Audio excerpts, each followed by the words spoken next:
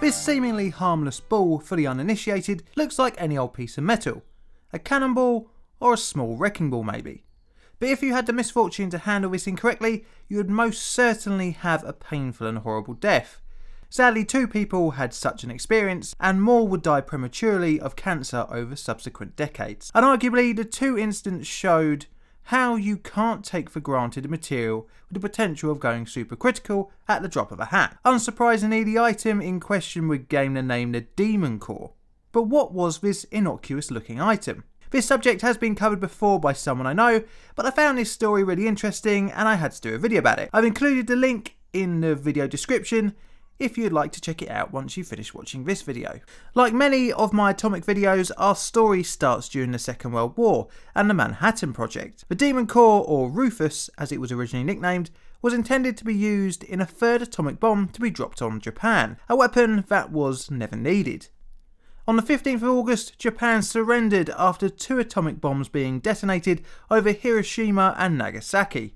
The core was similar to the one used in the Fat Man bomb dropped on Nagasaki, consisting of 3 pieces, 2 plutonium-gallium hemispheres separated by a ring. The plutonium core was refined and hot-pressed into its ominous spherical shape at Hanford and shipped to the Los Alamos laboratory for preparation for use in an implosion-type bomb. Once assembled, it was designed to be 5% below critical mass, leaving the core somewhat safe. However, 5% was to ensure that when needed it could be used to make a very large explosion easily. But one deadly side effect was that this left very little margin for error. You see, once the core went critical, it would be in a perfect state of equilibrium, no increase or decrease in power. However, one in many different factors could send the core into supercriticality, creating and sustaining a chain reaction, until it either settled at a new criticality level and increased power, or explode. Needless to say, both outcomes would be a bit of a bad thing. The scientists at the Manhattan Project found themselves with this surplus piece of weapons grade material, and they did what most scientists would do, study and push the boundaries. However, some of the experiments were outright reckless, and this leads us to the core's first victim. Harry Daghlian, a 24-year-old physicist from New London, Connecticut, was working on the core on the 21st of August 1945. Daghlian had been on the staff of the Manhattan Project since 1944, joining while still a graduate student. On the fateful day, Daghlian was making a neutron reflector around the core of tungsten carbide. A neutron reflector, funnily enough, is designed to reflect neutrons back into a subcritical mass, making the material critical. It can also increase nuclear fission a critical mass is capable of. The neutron reflector experiment was being performed alone, apart from Private Robert J. Hemmerly, who was sat behind a desk 4 meters away on guard duty. Whilst undertaking the experiment, Daghlian noticed that the addition of a final tungsten brick would render the core supercritical. He withdrew the brick with his hand, in doing so accidentally dropping it onto the pile. This was all that was needed for the core to go prompt critical. Immediately he tried to remove the brick by knocking it off and was unsuccessful. Instead, he quickly disassembled the pile, but by this time he had absorbed 510 REM of neutron radiation. His fate was sealed. He received intensive care but would fall into a coma and pass away 25 days after the incident. The first known death linked to a criticality accident. His hand shown here had the skin burned off from the event. Daghlian's body was transported back to New London to be buried in Cedar Grove. The tragic accident that led to Daghlian's death sparked a review of safety regulations within the project. One of the major changes was that any similar experiment would require 2 personnel and 2 instruments capable of monitoring and alerting neutron counts. These new rules put in place were thought to reduce the risk of a criticality accident. However, this would not be the case when it came to the soon-to-be nicknamed Demon Core. Just 9 months would go by until the core experienced its second criticality accident during an experiment nicknamed Tickling the Dragon's Tail, so named due to the apparent disregard to standard safety practices. Louis Slotin was a 35-year-old Canadian physicist and chemist, having worked on the Manhattan Project since 1942. He worked on experiments with uranium and plutonium cores to assess their critical mass amount. Needless to say, he was experienced, but possibly he had become complacent. Slotin had become quite the showman when doing experiments, and this had not changed leading up to his planned exit from the Manhattan Project. Slotin had become increasingly unhappy in his involvement in the project, however he could not leave until a replacement had been trained up. He had been quoted saying, "I am one of the few people left here who are experienced bomb putter togetherness." After leaving the project, Slotin had planned to return to teaching. This brings us to the 21st of May 1946, and at around 3 PM, Slotin was preparing to demonstrate an experiment to his replacement, 36-year-old Alvin C. Graves. The experiment would involve 2 spheres of beryllium.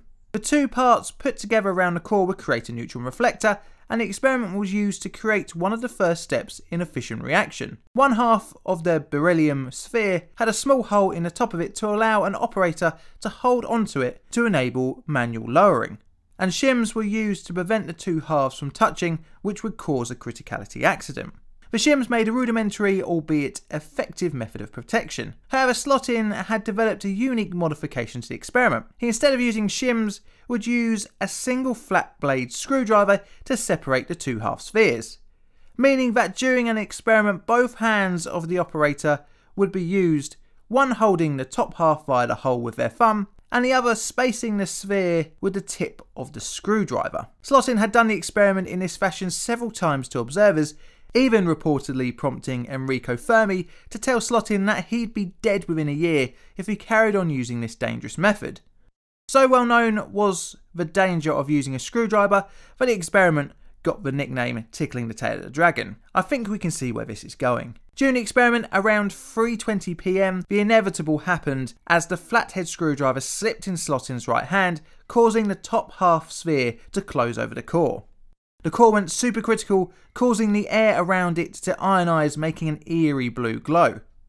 The intense burst of neutron radiation was released into the room as Slotin experienced a sour taste in his mouth. Slotin's left hand started to burn, immediately causing him to throw his arm in the air, in doing so knocking off the top sphere onto the floor, ending the criticality incident, in total only lasting a couple of seconds.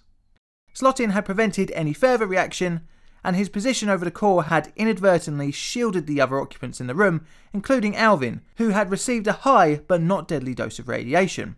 However, this ensured that Slotin was not so lucky. Slotin vomited after leaving the laboratory and was immediately hospitalised.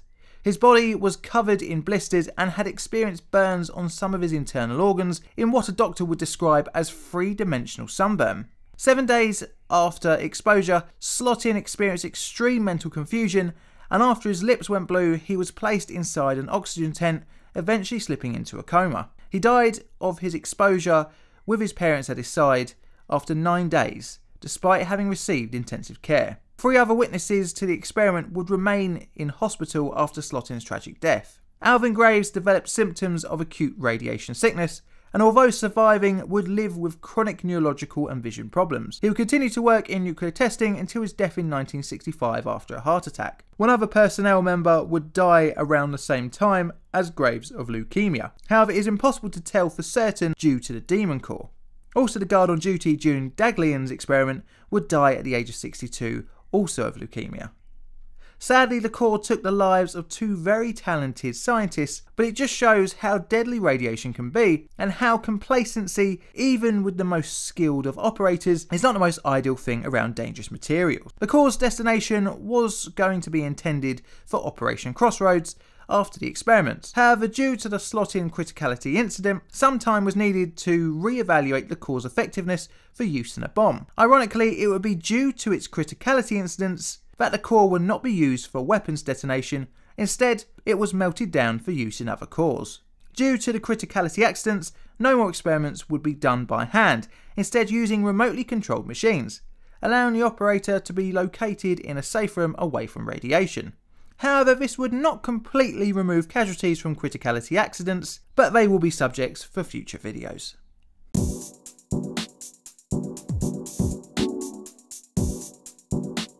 Thanks for watching, I hope you enjoyed the video. If you did, leave a like. If you have any suggestions for future videos, let me know in the comments. If you'd like to support the channel financially, then you're in luck, as I have a Patreon and a link is in the description. And all that's left to say is thank you for watching.